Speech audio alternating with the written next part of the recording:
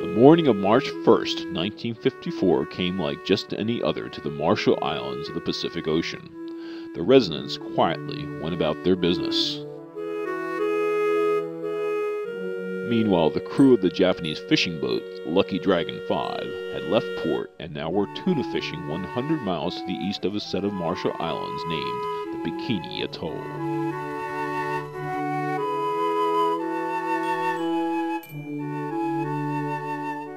The Bikini Atoll had been taken over by the U.S. military in 1946. As part of a nuclear testing program, the residents were relocated and a base built at the site. Early in the morning of March 1st, technicians were preparing for another weapons test coded Castle Bravo. Scientific instruments were ready, aircraft were prepared to take air samples, observation towers were opened, and their high-speed cameras were loaded.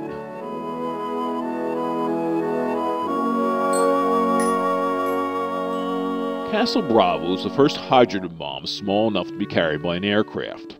Scientists had calculated that the bomb, fueled with a lithium-6 isotope, would create about a 6 megaton explosion.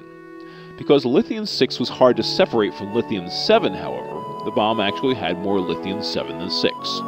This didn't worry the scientists because their calculations showed that the lithium-7 would be inert. The base was evacuated, and at 6:45 a.m. the firing crew, safe in their bunker, pushed the button.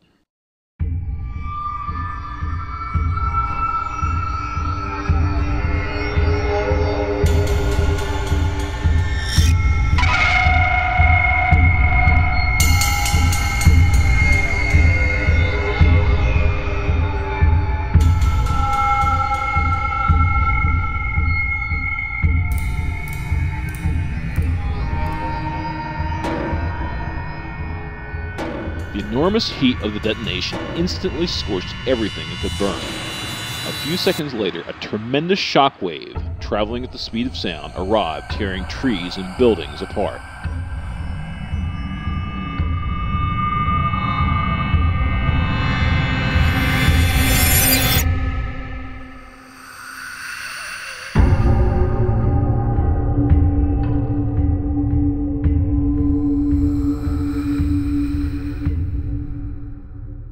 The crew of the Lucky Dragon was amazed when suddenly a second sunrise appeared in the western sky.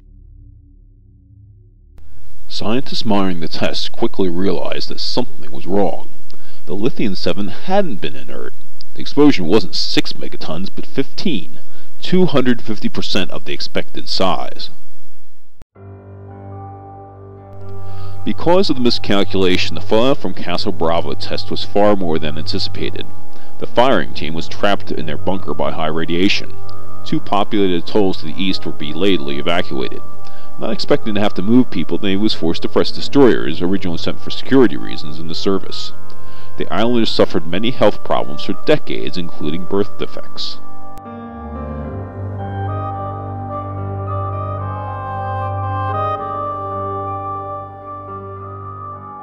The crew of the Lucky Dragon touched fallout material with their bare hands and suffered nausea, headaches, and burns.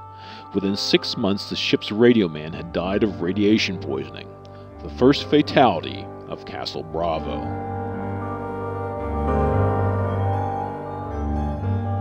The base near the test site was ruined, and many of the instruments designed to measure the explosion were destroyed. The miscalculation of Castle Bravo was the biggest nuclear contamination accident in the history of the United States. The fallout was detected as far away as Australia, India, Japan, and North America. What happened at Castle Bravo led to an international call for a ban on the atmospheric testing of thermonuclear devices, all because of a miscalculation.